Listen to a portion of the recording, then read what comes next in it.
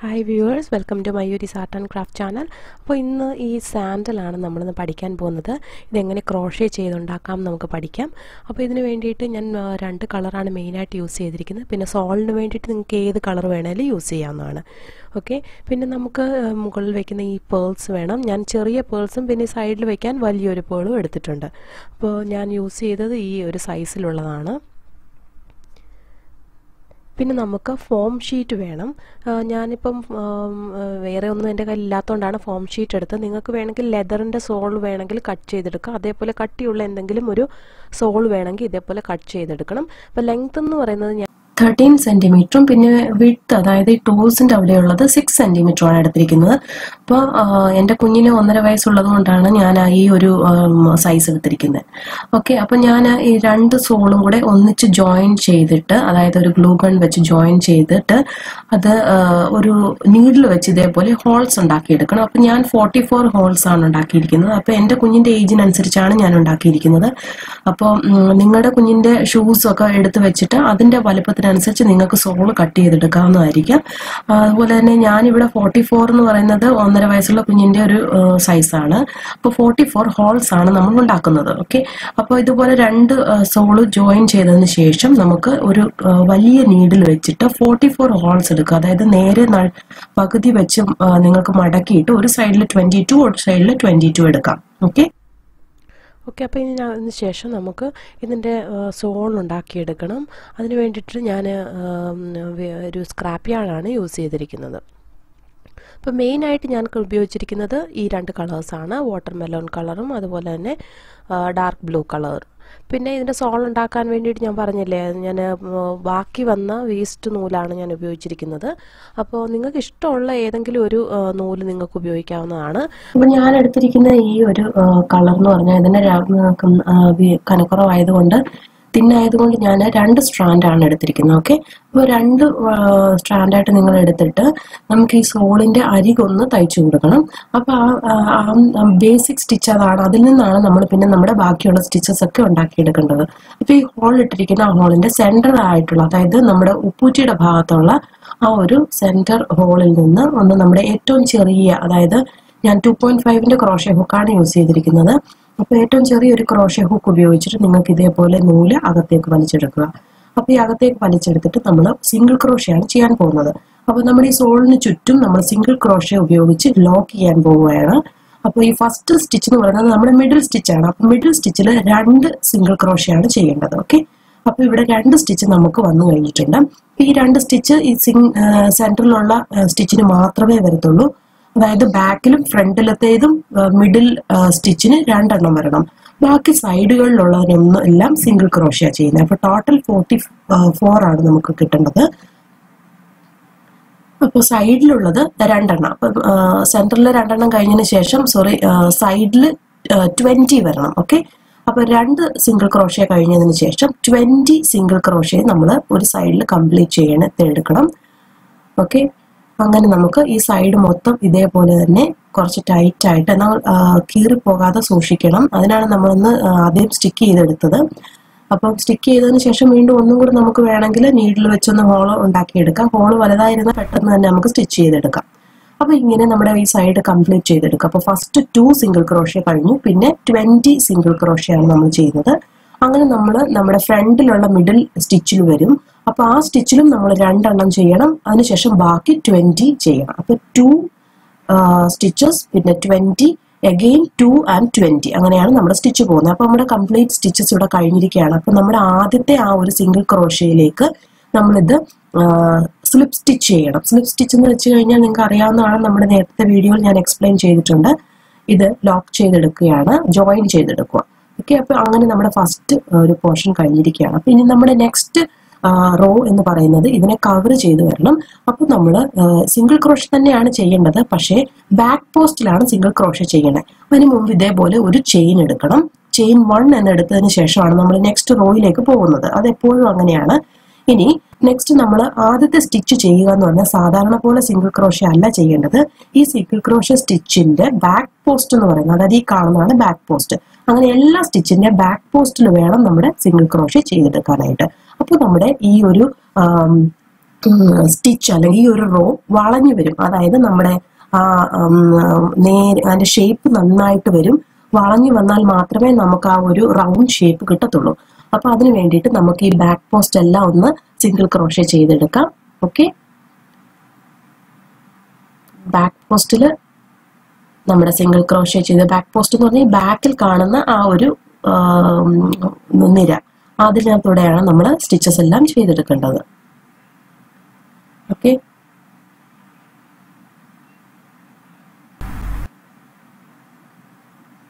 അപ്പൊ നമുക്ക് ഇത് കംപ്ലീറ്റ് ചെയ്യാം.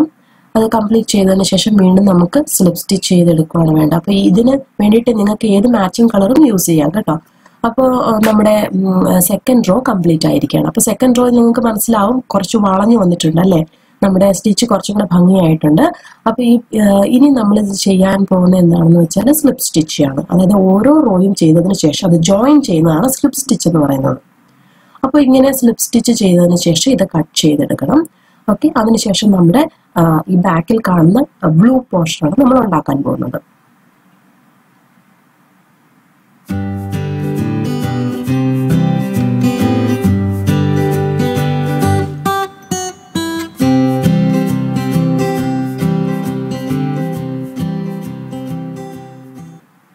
നിങ്ങൾ ഇങ്ങനെ കട്ട് ചെയ്തതിന് ശേഷം കിട്ടുന്ന ഈ ആണെന്ന് പറഞ്ഞാൽ മൊത്തം കട്ട് ചെയ്ത് കളയരുത്.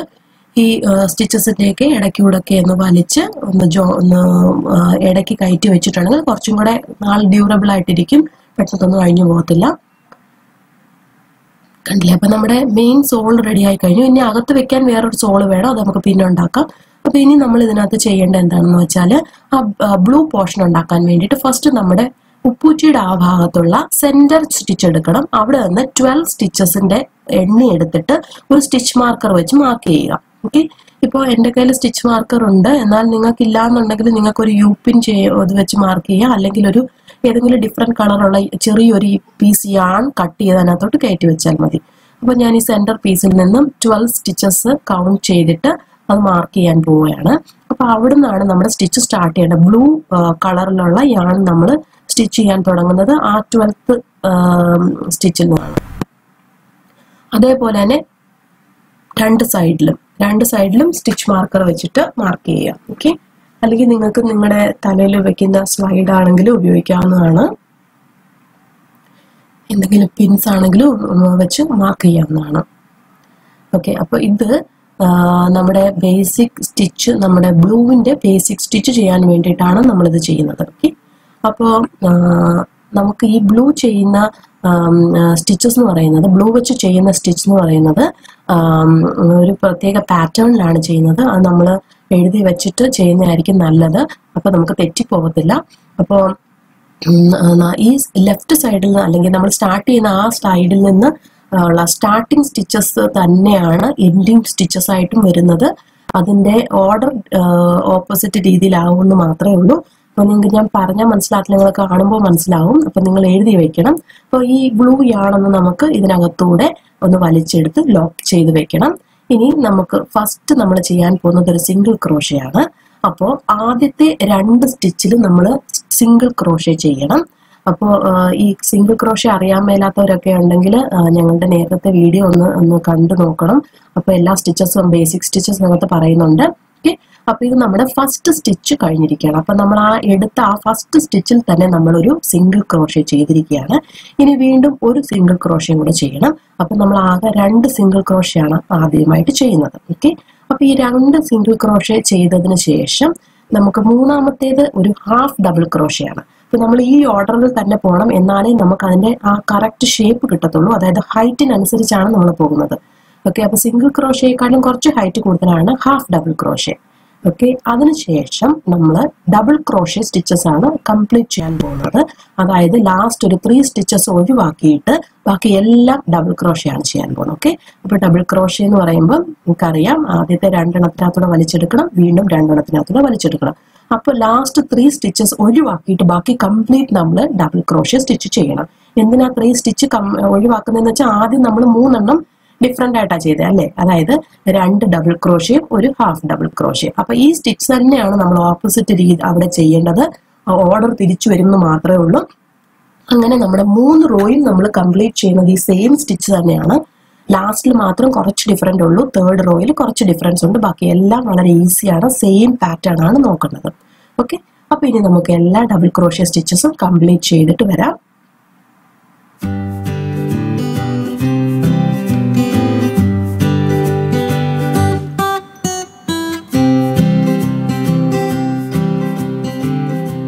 ഓക്കെ, അപ്പം ഞാനിവിടെ ഉപയോഗിച്ചിരിക്കുന്നതെന്ന് പറഞ്ഞു കഴിഞ്ഞാൽ 100% കോട്ടൺ യാണാണ്. അപ്പോൾ ഈ കോട്ടൺ യാൺ ഉപയോഗിച്ചാലുള്ള ഗുണം എന്ന് വെച്ച് കഴിഞ്ഞാൽ വളരെ സ്റ്റിഫായിട്ടിരിക്കും. ഓക്കെ, അതുകൊണ്ടാണ് ഞാൻ ഇത് ഉപയോഗിക്കുന്നത്. അല്ലെങ്കിൽ നിങ്ങൾക്ക് 2 സ്ട്രാൻഡ് 2 വരി എടുത്തിട്ട് വേണം ചെയ്യാനായിട്ട്. അപ്പോൾ നല്ല സ്റ്റിഫായിട്ടിരിക്കും. ഓക്കെ, അപ്പോൾ നമ്മൾ ലാസ്റ്റ് 3 സ്റ്റിച്ചിൻ്റെ ബാലൻസ് നമ്മൾ എത്തിയിരിക്കുകയാണ്. അപ്പോൾ ഇനി എന്താ നമ്മൾ ചെയ്യേണ്ടതെന്ന് വെച്ചാൽ ഈ ഹാഫ് ഡബിൾ ക്രോഷ്യ ചെയ്ത് കഴിഞ്ഞ ഉടനെ നമ്മൾ ചെയ്യേണ്ടത് ഒരു ഹാഫ് ഡബിൾ ക്രോഷ്യ ആണ്. ഓക്കെ, അപ്പോൾ എന്നാലേ നമ്മുടെ ഹൈറ്റ് കറക്റ്റ് ആവത്തുള്ളൂ. അപ്പോൾ ഡബിൾ ക്രോഷ്യയ്ക്ക് ശേഷം നമ്മൾ ഒരു ഹാഫ് ഡബിൾ ക്രോഷ്യ ചെയ്തു. അതിനുശേഷം നമ്മൾ 2 സിംഗിൾ ക്രോഷ്യ ആണ് ചെയ്യുന്നത്. അപ്പോൾ നമ്മുടെ ഡബിൾ ക്രോഷ്യയ്ക്ക് ശേഷം ഒരു ഹാഫ് ഡബിൾ ക്രോഷ്യ ചെയ്തു, പിന്നെ 2 സിംഗിൾ ക്രോഷ്യ ചെയ്തു. അപ്പോൾ ഇപ്പം നമ്മുടെ ഒരു റോ കംപ്ലീറ്റ് ആയി കഴിഞ്ഞിരിക്കുകയാണ്. ഇതേപോലെ നമ്മൾ 2 റോയും കൂടെ കംപ്ലീറ്റ് ചെയ്യേണ്ടതായിട്ടുണ്ട്. അപ്പോൾ ഇനി നമുക്ക് ഈ സൈഡിൽ നിന്ന് തന്നെ തിരിച്ച് ഓപ്പോസിറ്റ് സൈഡിലേക്ക് പോകണം. അപ്പോൾ അതിന് വേണ്ടിയിട്ട് നമ്മൾ 2 ചെയിൻ എടുക്കേണ്ടി വരും. Chain 1 and 2. അതിനുശേഷം നമ്മൾ തിരിച്ചു വെക്കുക. തിരിച്ചു വെച്ചതിന് ശേഷം വീണ്ടും ആ സിംഗിൾ ക്രോഷ്യയുടെ മുകളിൽ സിംഗിൾ ക്രോഷ്യ തന്നെ ചെയ്യണം. ഓക്കെ, അപ്പോൾ ഫസ്റ്റ് ഒരു സിംഗിൾ ക്രോഷ്യ ചെയ്തു, അടുത്തത് വീണ്ടും സിംഗിൾ ക്രോഷ്യ ചെയ്തു. ഇനി മൂന്നാമത്തേതെന്ന് പറയുന്നത് തേർഡ് സ്റ്റിച്ച് എന്ന് പറയുന്നത് ഒരു ഹാഫ് ഡബിൾ ക്രോഷ്യ. അതുകൊണ്ട് നമുക്ക് അതിൻ്റെ മുകളിൽ ഒരു ഹാഫ് ഡബിൾ ക്രോഷ്യ തന്നെ ചെയ്യണം. ഇനി ബാക്കി വരുന്ന എല്ലാം ഡബിൾ ക്രോഷ്യ തന്നെയാണ്, അതായത് ലാസ്റ്റ് 3 ഒഴിച്ച്. അപ്പോൾ ഈ ഡബിൾ ക്രോഷ്യ സ്റ്റിച്ചിന്റെ മുകളിൽ കൂടി നമ്മൾ ഡബിൾ ക്രോഷ്യ സ്റ്റിച്ച് കംപ്ലീറ്റ് ചെയ്യണം. പിന്നെ ഇവിടെ എനിക്ക് ഈ നൂലെന്ന് പറയുന്നത് കോട്ടൺ യാൺ ആയതുകൊണ്ട് ഹാൻഡിൽ ചെയ്യാൻ കുറച്ച് ബുദ്ധിമുട്ടുണ്ട്. ഒത്തിരി നമ്മൾ സൂക്ഷിക്കണം. പക്ഷേ എന്നാൽ ഭംഗിയുള്ളതും സ്റ്റിച്ച് നന്നായിട്ട് സ്റ്റിഫായിട്ടിരിക്കുന്നത്, അതായത് ഷൂസ്, പേഴ്സ് ഒക്കെ പോലെയുള്ള സാധനങ്ങൾ ഉണ്ടാക്കുമ്പോൾ കോട്ടൺ യാണാണ് കൂടുതൽ നല്ലത്. സ്റ്റിഫായിട്ടിരിക്കും, അതിൻ്റെ ഷേപ്പ് റിട്ടെയിൻ ചെയ്യും. ഓക്കെ, അപ്പോൾ നമുക്ക് ഈ ഡബിൾ ക്രോഷ്യ സ്റ്റിച്ച് എല്ലാം കംപ്ലീറ്റ് ചെയ്തതിന് ശേഷം നമുക്ക് ആ ബാലൻസ് വരുന്ന ആ 3 സ്റ്റിച്ചും കൂടെ അതേ ഓർഡറിൽ, അതായത് നമ്മൾ എങ്ങനെയാണോ സ്റ്റാർട്ട് ചെയ്തത് അതേ ഓർഡറിൽ തന്നെ നമ്മൾ കംപ്ലീറ്റ് ചെയ്യണം.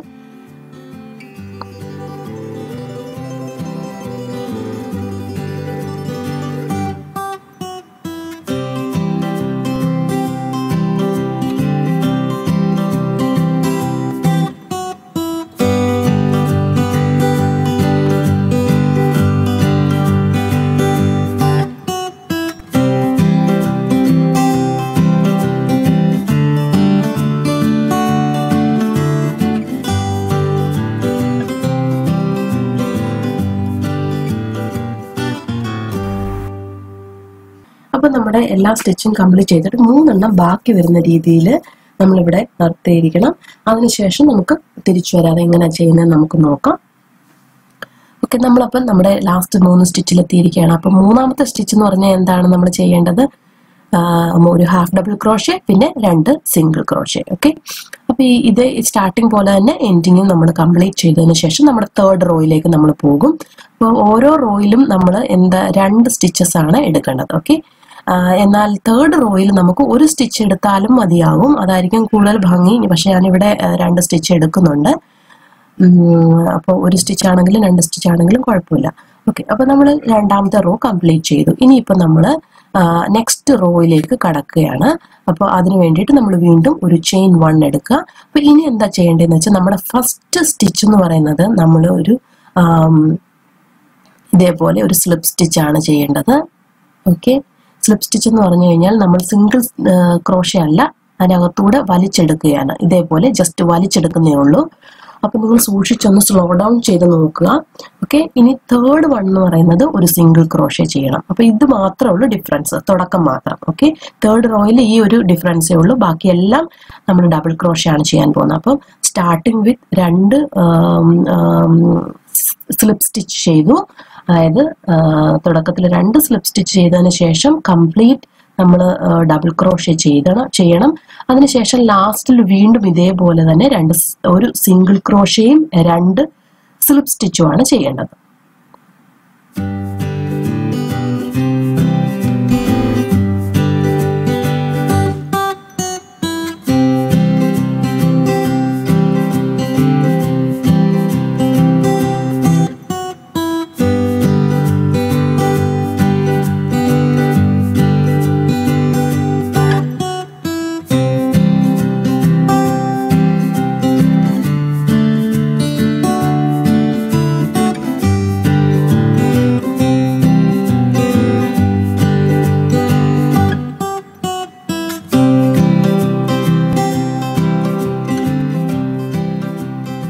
അപ്പോൾ ഇനി നമ്മുടെ മൂന്നെണ്ണം ബാലൻസ് ഉള്ളതിൽ ആദ്യത്തേത് ഒരു ഡബിൾ ക്രോഷയാണ് നമ്മൾ ചെയ്തു.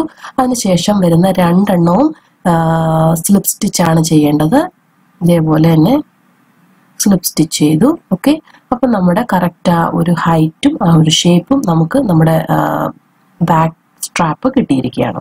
ഇനി നമ്മൾ എന്താ ചെയ്യേണ്ടതെന്ന് വെച്ചാൽ ഇവിടെ നിന്ന് നമ്മുടെ ഓപ്പോസിറ്റ് സൈഡിലേക്ക് ഒരു സ്ട്രാപ്പ് വരുന്നുണ്ട് ഇതേപോലെ. അപ്പം നിങ്ങൾ സൂക്ഷിക്കേണ്ട ഒരു കാര്യമുണ്ട്, നമ്മുടെ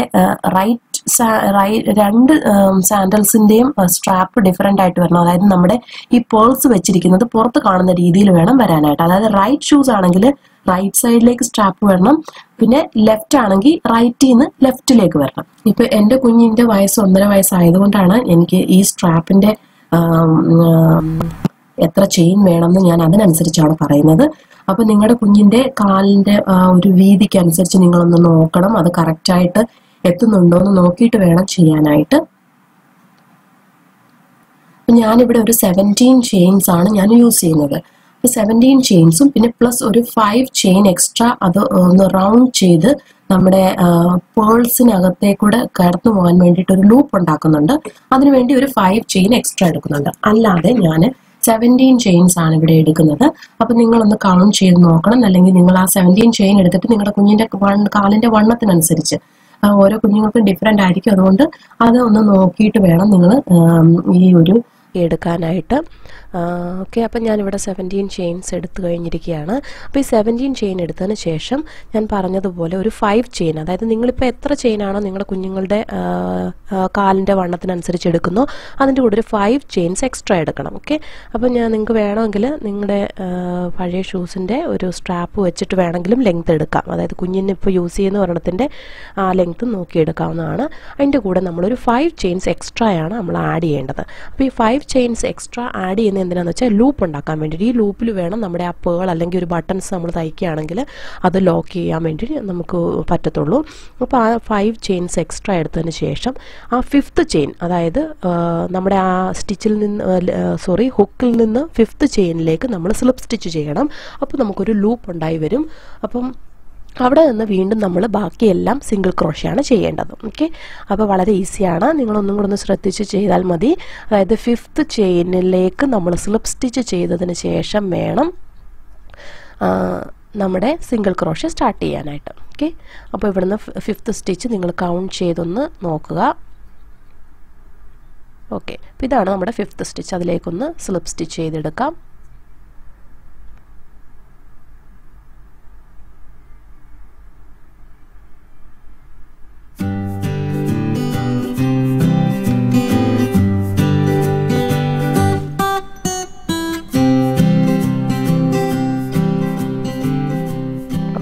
പിന്നെ നെക്സ്റ്റ് സ്റ്റിച്ച് മുതൽ നമ്മൾ സിംഗിൾ ക്രോഷയാണ് ചെയ്യേണ്ടത്. ഈ സ്ട്രാപ്പിന് കുറച്ച് വീതി വേണമെന്നുള്ളവർ ഹാഫ് ഡബിൾ ക്രോഷ ചെയ്താലും മതി.